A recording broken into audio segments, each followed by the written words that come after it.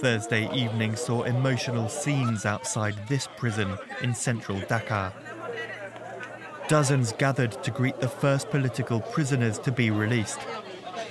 After 9 months in detention, activist Pape Abdoulaye Touré is finally tasting freedom. We are happy, we aren't hiding it, to finally meet with our family and our comrades who have been fighting for our liberation for months. Some 40 prisoners were released over the course of the evening, but this release is currently provisional, according to their lawyer. Many still face numerous charges, including of compromising public safety. Having only just left prison, this activist said he will protest against the delaying of the presidential election. It's not just because we have been freed that we will abandon our struggle.